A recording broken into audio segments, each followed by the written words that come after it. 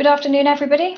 Welcome to this CORBEL webinar. This is the third in our series and the first webinar of 2018. Today's webinar is ARIA, Powering Your Access Management from the Cloud, and today's speaker is Fiona Sanderson. My name is Natalie from introductory, and I'm your host for the webinar today, and I'll be manning the chat and questions functions.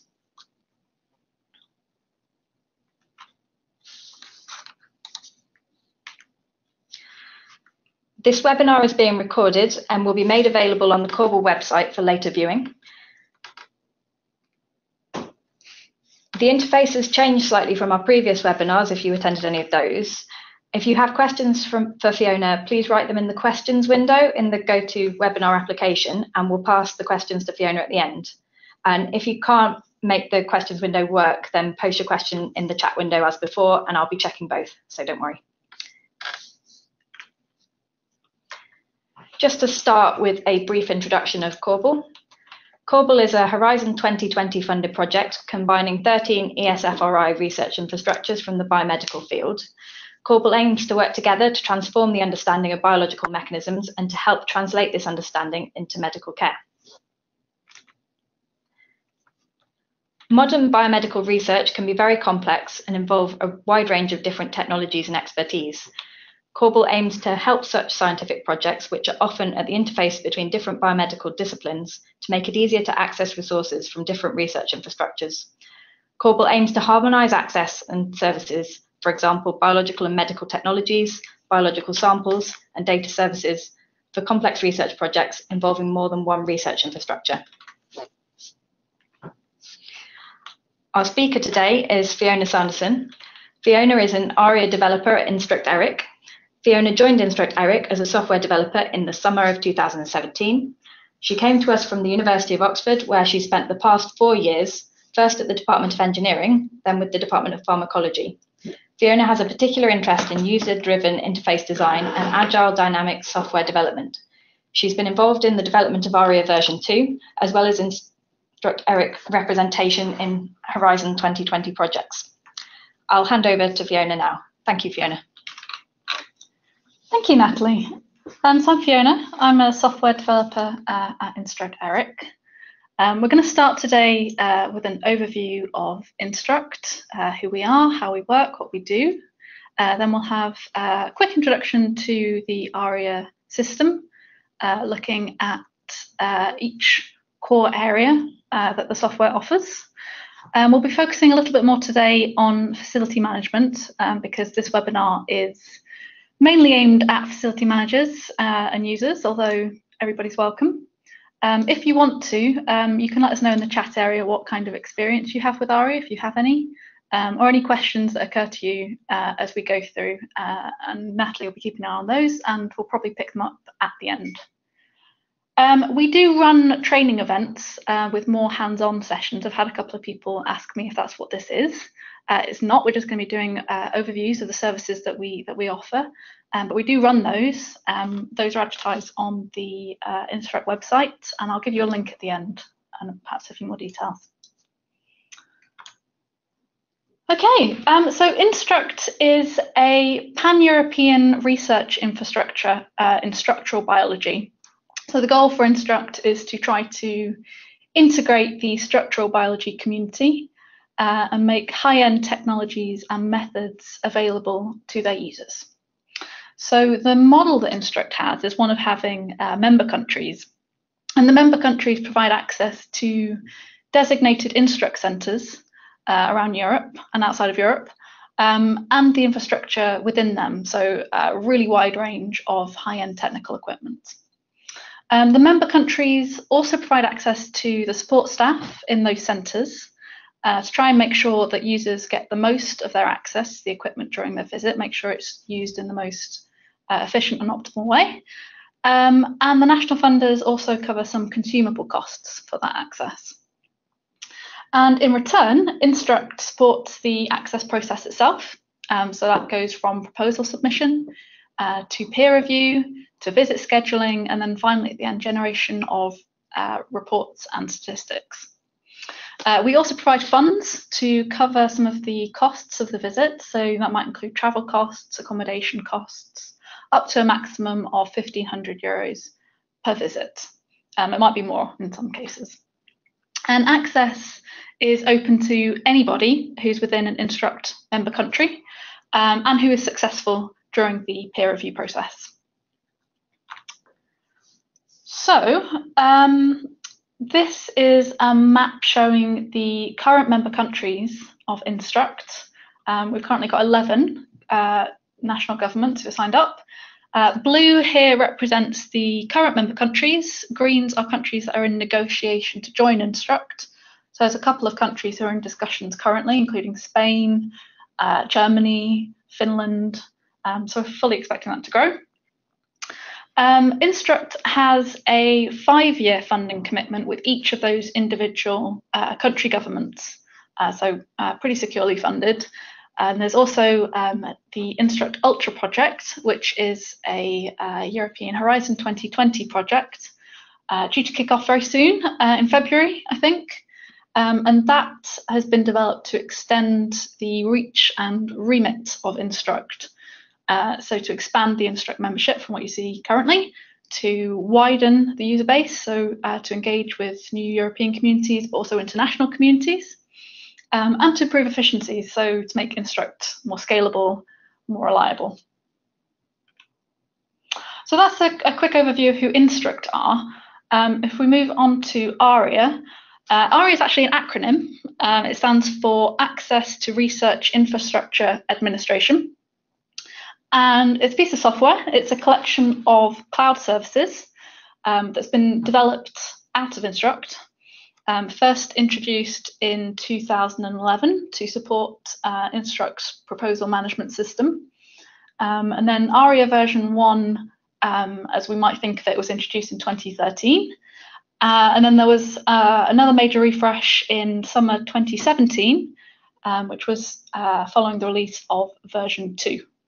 So it's expanded considerably over that time period. We offer a lot more services in a number of different areas.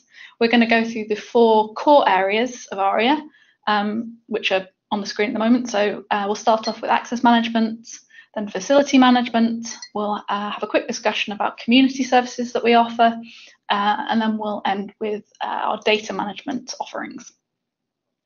And just to make the point now that these 4 areas are all joined up with our very up-to-date authentication system. So because ARIA is in use in many different facilities and by multiple access providers, we've put together a single sign-on offering, which is pretty critical. So users can choose from a number of authentication choices. At the moment, you can log in using an Instruct-specific account or an Educane account, which is a global collection of a huge number of universities and research institutes, or an Umbrella ID. Umbrella is the identity system for photon and neutron facilities in Europe. And then when you log in, you can connect external identities, multiple external identities, to one single Instruct account. So the beauty of ARIA, I think, is just in how customizable it is, how easy it is to set up. That's probably going to be a theme today. The idea is that we offer these services as white labeled solutions so that users can set them up basically on their own. So they can have their own booking calendar, their own network website, whatever instance it's going to be. They don't have to worry about the internal services of that, the internal details. They can just focus on their core competencies. And we provide full support in setting those services up at the moment, but they are very adaptable. You should be able to do it by yourself, but we are there to offer as much support as you need. Development for ARIA, very much ongoing, and in a number of different areas. So we try to make a point of working with our user communities so we can be responsive to their needs. We actually have a working group exactly for this so that certain users who have signed up for it can test out new functionality before it's released. We've got a number of longer term development plans, some of which are mentioned here. So we're going to extend our data management services. We'll be introducing a new help guide system at some point this year to allow user-generated content, so specific to particular area and allow tagging as well. And we'll be expanding our email notification system, hopefully sometime in the first quarter. So ARIA's grown out of Instruct. It was developed by Instruct developers, but it has a much wider application. And this is a list of just some of the organisations who currently use ARIA. The organisations that are listed here are mainly organisations that have implemented ARIA pretty thoroughly. So, for instance, Westlife is a Horizon 2020 project that runs its community base entirely through ARIA. The Asprey Biostructure Laboratory, which is in Leeds in the UK, they run all of their facility management through ARIA. Diamond use our API endpoints to pull data in through, so they have their own internal management system, but then they use ARIA for the sort of application end.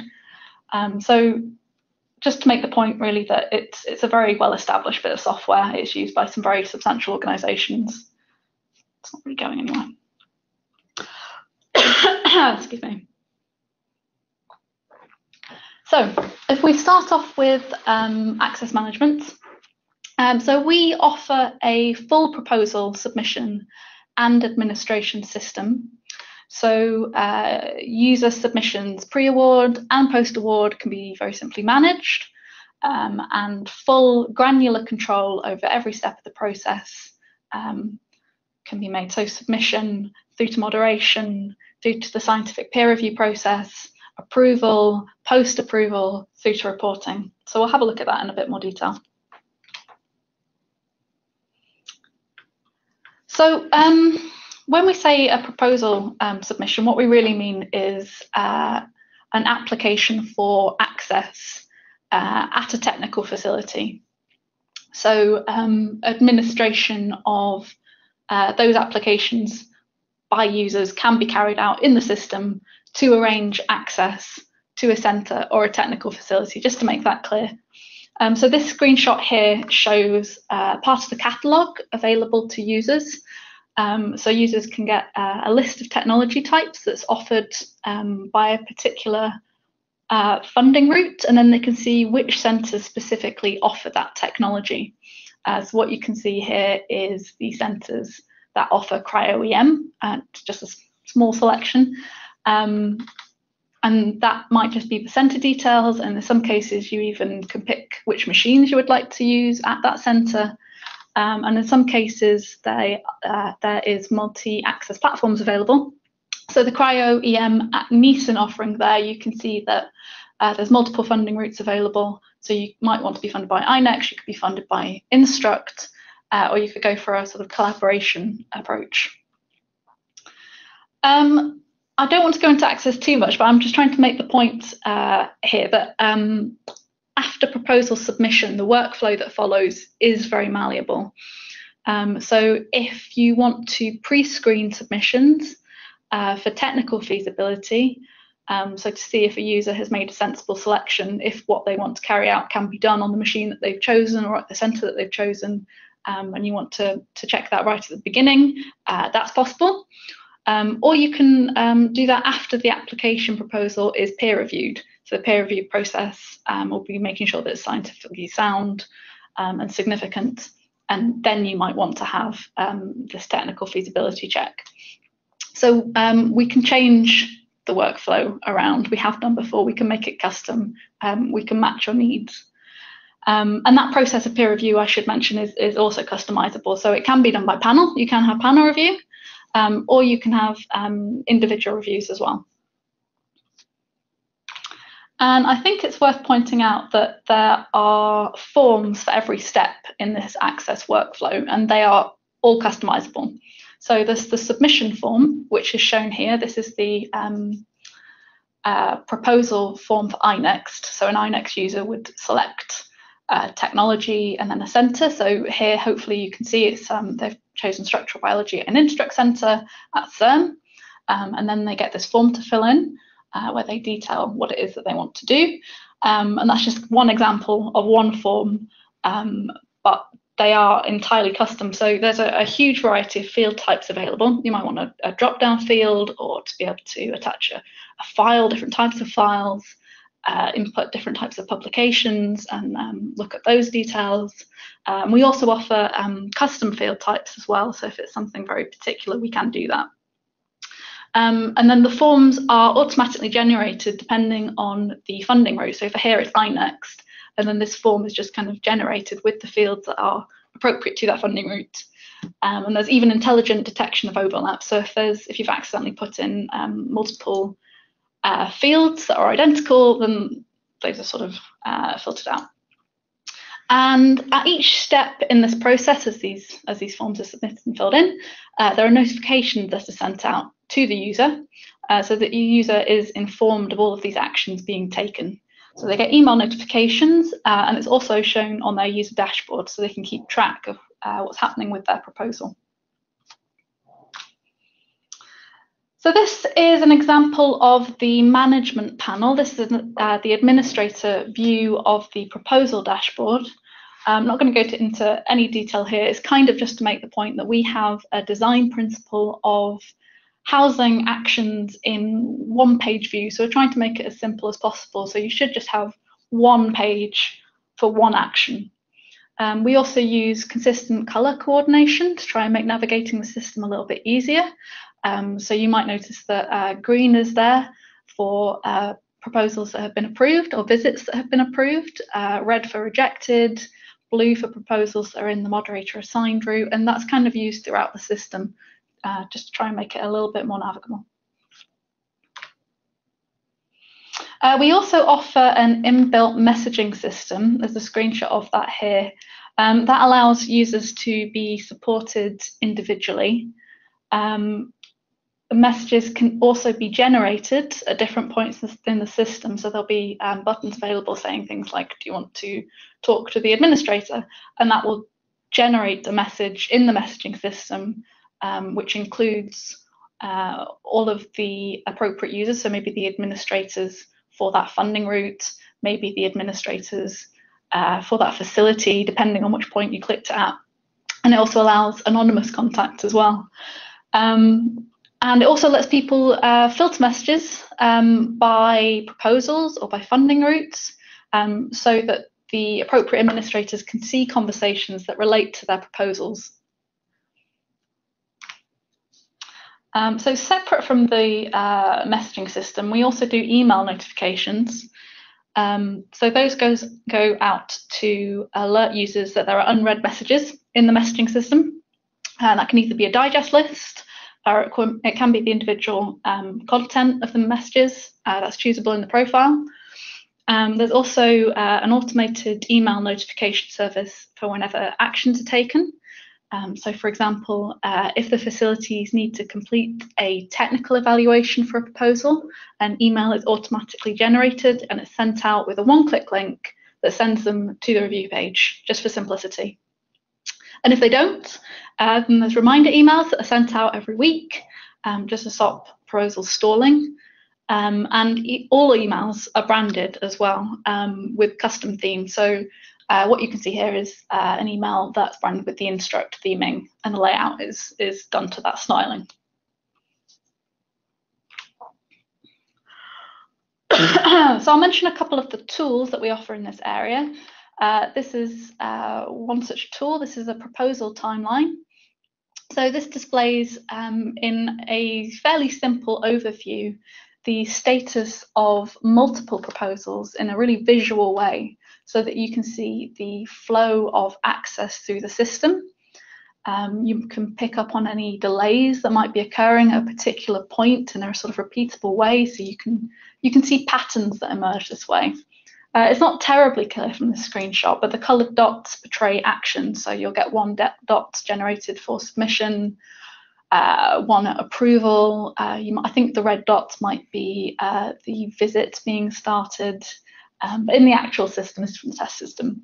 In the actual system, there's also hoverable text associated with each one, so you get details and it's filterable and all that kind of thing. So that's a very simple overview, as a lot of our tools have, but actually the tools underneath that are very powerful. I'll show you another example. Excuse me just a second.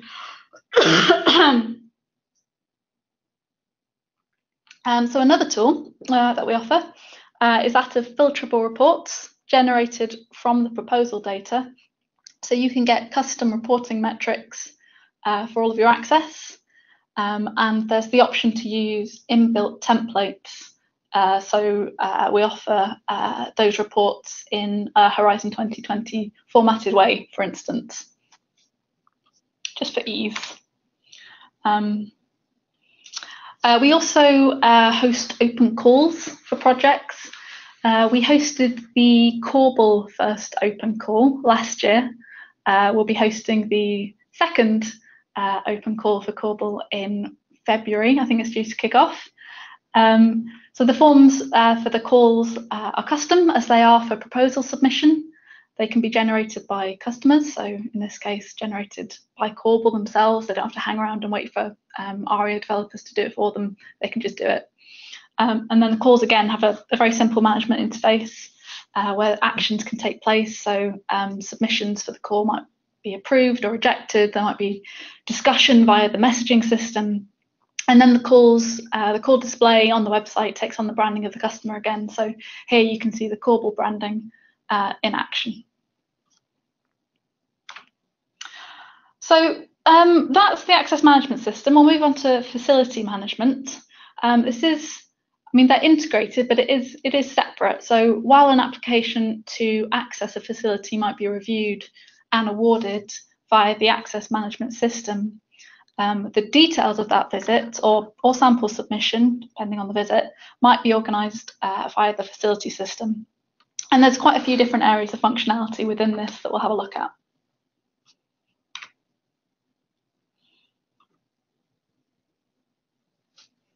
So there's two views of the booking calendar available. One is viewable within the administration panel, one within the user dashboard. There's an example of the booking calendar being shown here. And those displays are configurable to units of time. So you can have monthly views, weekly views, daily views. And they also have color coding for machines.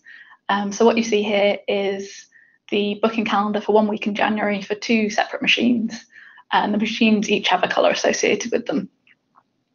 And what you see in that calendar and what you can do in that calendar is decided by the permissions that you have. So you'll only see machines that you have permissions to access. And you might be able to drag and drop some of those entries around. You might be able to delete them. You might be able to enter the booking forms. It all comes down to what permissions you have. Each machine or technology within a facility can be configured to accept either remote or physical visit access, or both if you prefer. But each type of access can have individual configurable workflows. So if you want a machine to only accept remote access, you might want to set up checkpoints, create checkpoints, customize those. And by checkpoints, I basically mean steps.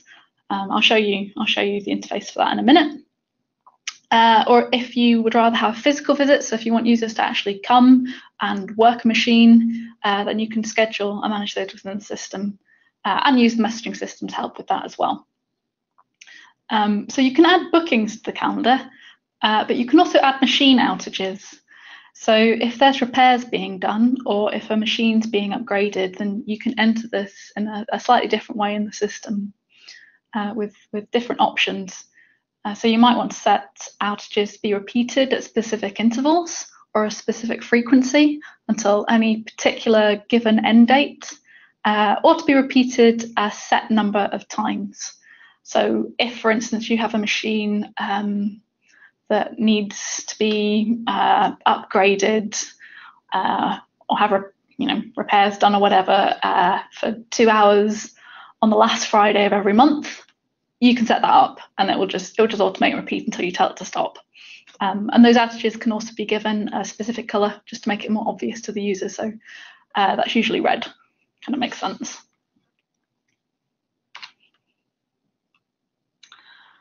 There's different machine configurations available as well. There's an example of the configuration form just there.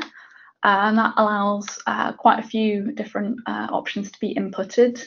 So you might want to specify a default access length. So you might want to say that a visit will last 2 hours default. You might want to control how much access a user can book in a given period. So you could specify that a user can't book more than 8 hours on a particular machine in a week, say. You can specify if you want bookings to be overlappable or not. So can more than one user be at a machine at any given time? And you can control whether a user needs to specify a date or time at all. You might want them just to submit a very general request saying, I would like to use this machine or this bit of technology, and then the machine administrator can allocate a booking for them. There's also custom booking fields. You can just see that at the bottom where it says booking request form configuration. So that would allow the machine administrators to add their own fields.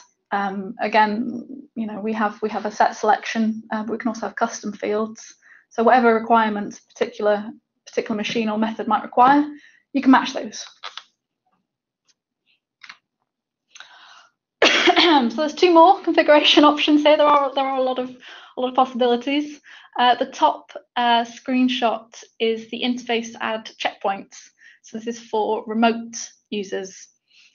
So you can add a step, and you can allocate a color with a step, again, to kind of make navigation a bit more obvious. And these then become part of the visit process. So the visit then has to proceed through whatever steps are added at this point, added by the machine administrators. So for example, if a user wanted to submit a sample to a beamline machine at the Diamond Light Source facility in Harwell in the UK, the sample would need to be sent in. So there's a checkpoint that you can just about see there, where the facility is awaiting sample. Once it arrives, you can move into the processing sample step, which is fairly obvious, and then the delivering results step, where the data is sent back to the user. And then there's the post-visit review, which would be feedback, and then completion. So the point of this is that the administrators can use this system to track every step of the visit, and they can communicate this to the user because it shows up on the user dashboard, so they can see what's happening to their sample. They can see what phase it's in.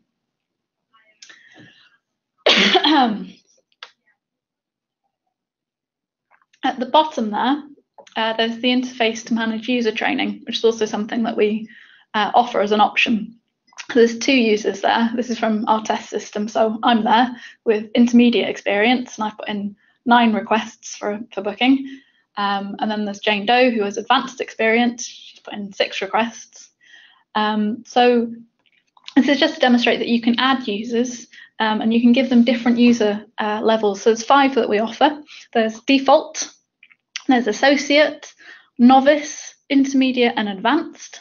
But the meaning of all of those is decided by the machine administrators. So they can decide what a particular training level entails. So again, there's various options for that. So you might want to restrict some users so they can only book within working hours, so within 9 to 5. And outside of that, they can't place anything. You might want to give some users access to amend other people's requests, or you might just to be able to amend their own. And you might want to restrict other users, or maybe default users, to only be able to view the calendar and not submit requests at all or make any changes. So the training levels can be incorporated into the system, into this very granular method of security permissions. And then just to come back to branding again, this is 3 examples of the booking calendar for different facilities. 3 here. So we've got INEX on the left. I think that's Instruct in the middle. And then the Asbury Structural Molecular Biology Lab in the UK on the right. So 3 different facilities using the same ARIA calendar service, but with different styling. Just to make that point. So I'll leave facility management there, and we'll move on to our community offerings. So the idea here is that different networks can be hosted within ARIA, so you can configure your own hub of activity with your own specified look, and you can add news and events and jobs and forums to engage with your users in a very targeted way. So within different community areas, like I say, you can add news and events. If you've got specifically targeted things that are coming up that are relevant to your particular community, so it might be that you belong to a particular Horizon 2020 EU project or a particular lab, you can create a community for those and then add those news and events. And then those news and events can be incorporated into the global ARIA feeds. So you get additional exposure as well. It's just a little benefit if you want to. So your news and events then end up on the Instruct front page. So they get more widely seen. And it allows community administrators to set their own permissions. It can be as specific as you want. So you can set permissions for individual items. So one specific particular event maybe, or you might want to give a subset of some users control over all of your pages. You can kind of just choose. We also provide a fully integrated CMS system, a content management system. So that lets users create their own pages, their own custom pages, again, adhering to the network styling. So you don't have to muck around with HTML or CSS. You can muck around with HTML if you want to, but you don't have to understand it. You can just click edit page and just enter it straight on, and then it's immediately viewable. We also offer a CRM service, a customer relationship management service. So if you want to send out mail shots to your network, to your mailing lists, you can do that. And again, those emails would have network styling. So the idea is that you can have a community that's managed within the ARIA system, but it looks to your users and to outside people like it's an entirely separate website. This is an example of the management dashboard in the admin panel. Again, we're trying to create very simple one-page views. So this is your dashboard. You can see news and events and jobs and pages. You can also have forums. I haven't really mentioned this. You can host forum areas for your community hub. Again, controllable. So if you wanted to have a public area in the forum for general discussion that anybody can raise topics in or comment on, that's possible. And if you want to have an area that's restricted to a subset of your users for private discussions, that's also possible. And this is an example of this in action. So this is the community website for Instruct Ultra, which is the EU project that I mentioned a little bit earlier. And again, you can see that there's a particular distinct visual identity that's associated with that. But then the news and events that are listed there, that's controlled using the admin panel. Excuse me. So last but not least, we're going to just whiz through data management here. We'll talk about API integration in a second. Sample management is listed here. That's actually an area of future development, something that we are hoping to implement this year. So this involves enabling the system to integrate with robots at various facilities to allow automated data management. So the idea is that we can take metadata for a sample from one robot, and then we can move it around to another, perhaps, as a visit progresses, so in a sort of automated fashion. But like I say, that's not something that's actually available yet, but that's something that hopefully will be coming. So what we do currently offer for data management is a very thoroughly documented API endpoint, allowing programmatic data access. So this is implemented by a number of synchrotrons and facilities across Europe. There's details for this on the ARIA website. So the URL is at the bottom there. It's aria.structuralbiology.eu. That's got all the documentation in. So you can use these details to pull data from ARIA into your own submission system and allow users to import existing proposals from ARIA into your local management system if you want to, if that's a system that you have. So on that ARIA website, aria.structuralbiology.eu, there's a demo of this available, which I would recommend using before you try and implement it. There's a screenshot of that here. That's what you're seeing at the moment. So in the demo, users are given a list of their proposals. So on the left, this user has one proposal. The title is API test with crystallization and MX beam time. And then they can click import proposal from ARIA, and it maps the details associated with that proposal onto the facility's internal management system. That's the way that this works. And this sort of method allows consistent branding as well, because as you can see, this national synchrotron facility has its own logos and styling and colour themes and all that kind of thing. I'll leave it there with data management because I don't know how much that's of interest to the people attending today. And we will move into the question part of the webinar. Yeah, thank you, Fiona. So if anybody has any questions, please do post your questions in the questions section or the chat. So I'll start with one of my own, actually. So how do the external access visits from people wanting to use your facility and your internal bookings interact? So this is possible if it's configured. If it's not configured, it's not possible. But you can configure an individual machine to allow external bookings. So at the appropriate step in the visit in the access management system, when you get to the step where scheduling takes place in that system, you can enter a scheduling date, and then that takes you directly to the booking calendar, and it has the information that you've added into the booking field. It doesn't directly import it into the booking calendar because there's frequently additional custom fields associated with the machine. So there might need to be, I don't know, sample details or a grant code or something.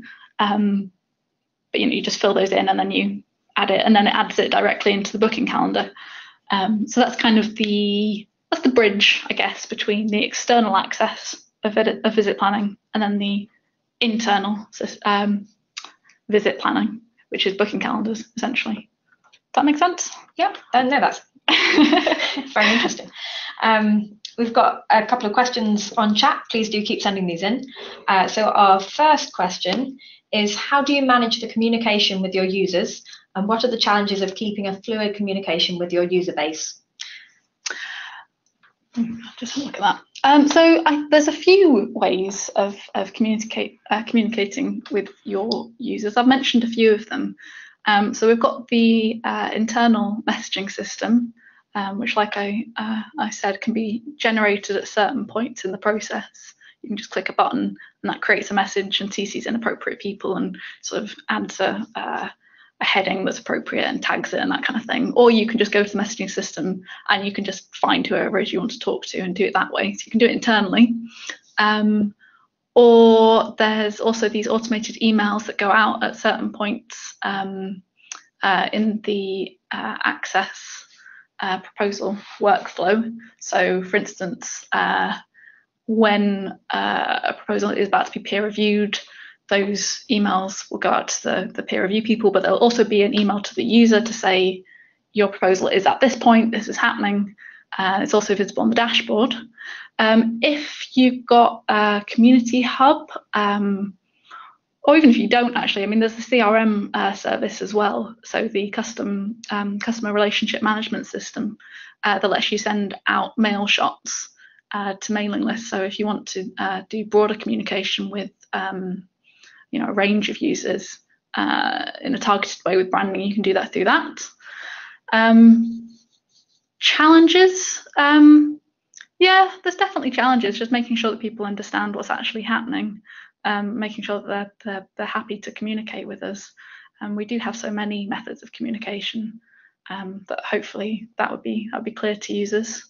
If there's any sort of specific instance that you want to discuss, feel free to add that in. Thank you. So our next question Great presentation. Slide number 16. Ooh, which one's that? Good counting there. How can I access this UI as a common user with an account in Instruct, or is it only available for users with special permission? So it is and it isn't. I've just had a look at slide number 16. That's the slide which had the administrator view of the proposal dashboard.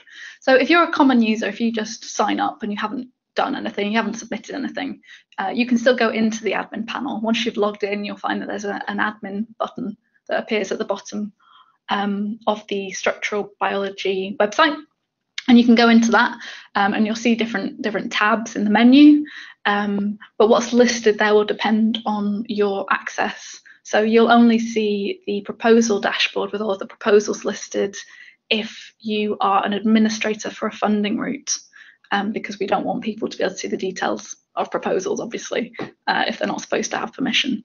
But for instance, you'll find a tab there for facilities that will have booking calendar no matter what permissions you have. But what you see on the booking calendar is controlled by what access you have for what machines. So it kind of depends who you are. But that's always there and that's always viewable. So you can always go in and explore if you want to. Yep, thank you. Our next question. Are there any opportunities for training for facility managers? There is. I was going to mention this in a minute, but we might as well do it now. We do run training sessions, mostly through Instruct, because ARIA's kind of come out of Instruct. So they're always listed on the Instruct website, which is structuralbiology.eu. It's on the screen at the moment, and there's the next slide after this has an actual link. So we're running a workshop in February, which is for hands-on training in the ARIA system. It's really for administrators, so that's facility managers essentially. And we will probably be doing a webinar on the same topic, on hands-on use of the system. So really going through each screen, how you get to this, how you move the visit along, how you input this, like very, very detailed. We haven't actually arranged that yet. I'm thinking probably late February, maybe early March, and we might be doing that through the CORBEL webinar series again, but it's not actually arranged yet. When it is, it will be on the structural biology website, and I'm sure we'll be sending out emails with details of that as well to the sort of the mailing list, the CORBEL mailing list, Instruct mailing list. It should come up. We'll keep you informed. Yeah, and if there is anything specific, you can always just email us. In some cases, we're quite happy to go out to certain facilities and just sit down with people and show them, but it kind of depends on how much time we have. Thanks, Fiona. Next question, slide 26. It's very slide 26. Okay. Different styles for different facility. Where is it hosted, and can this host be bound to facility domain name? Yes. So it's hosted within. Sorry, let me get an example up. It's hosted within the website for that particular facility. So if I go to INEX, for instance, which is inex.eu. In fact, yes, I can share my screen on here. That's a better idea.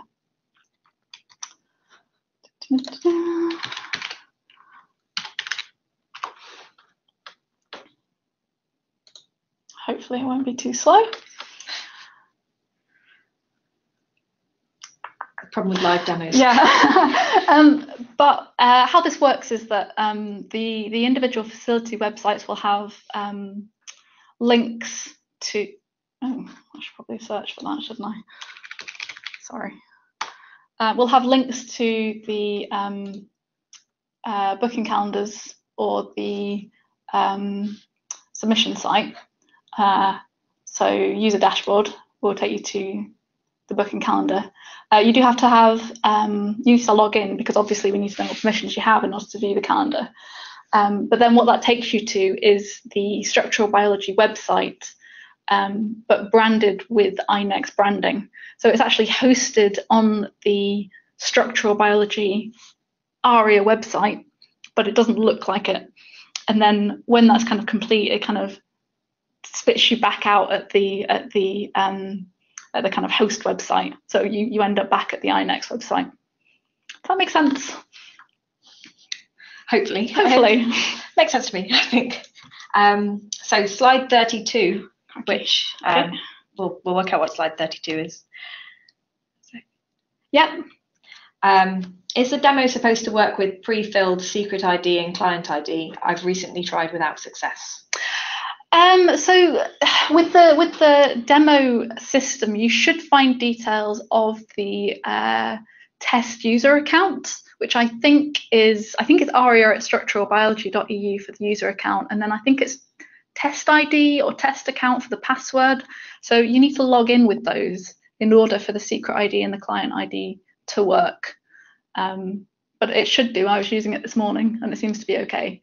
Yeah, if you I think, in fact, I can show you.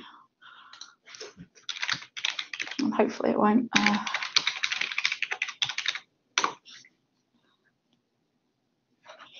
So in the, I think it's in the API.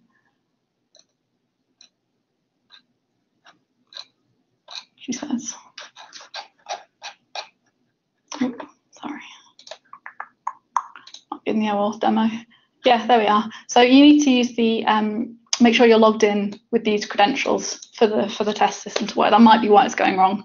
If you are struggling with it, do email me. Very happy to give you hints or try and figure out what's going on. Thank you. So I have a question as well. Who performs the reviews when you say reviews or?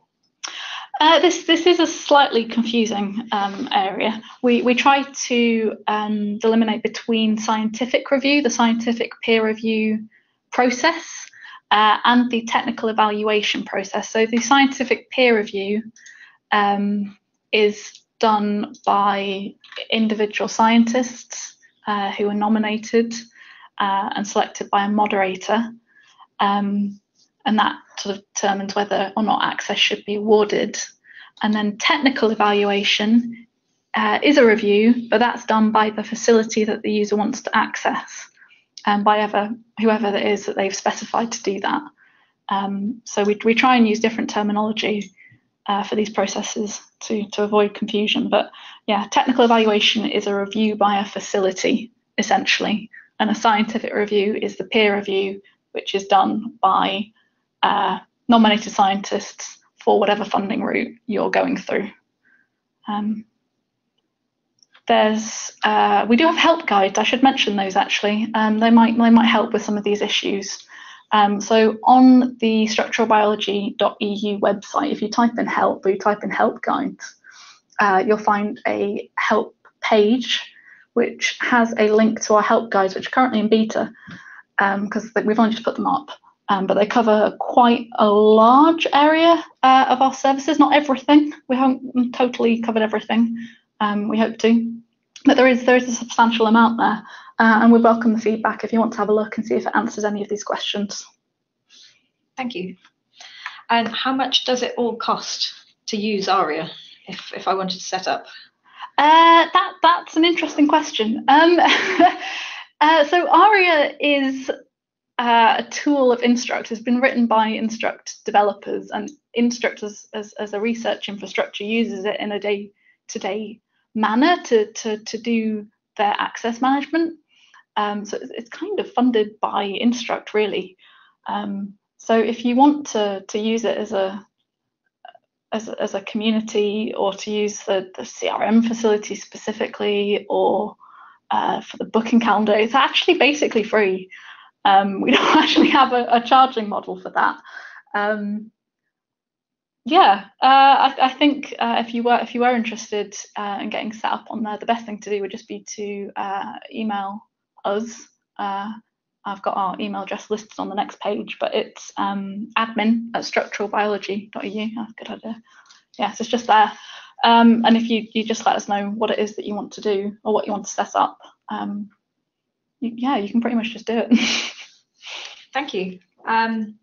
So as we don't seem to have any further questions, I'd like to thank our speaker, Fiona Sanderson, and you, our audience, for attending this webinar.